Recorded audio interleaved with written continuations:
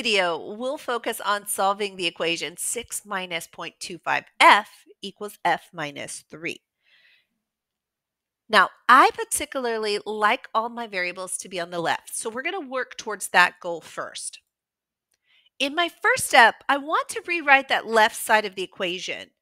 You notice how originally it was 6 minus 0.25f? Well, I'm going to turn that around as negative 0.25f plus 6. I just like my variables to be on the left. Then I'm going to subtract the f from the right and move it to the left.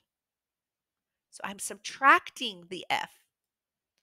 And that's going to give me negative 1.25f plus 6 equals negative 3. Let me explain where I got the negative 1.25. You see the negative 0.25f, and then I subtracted a whole f. So I want to think of that as negative 0.25f minus 1f. And that's how I got the negative 1.25f.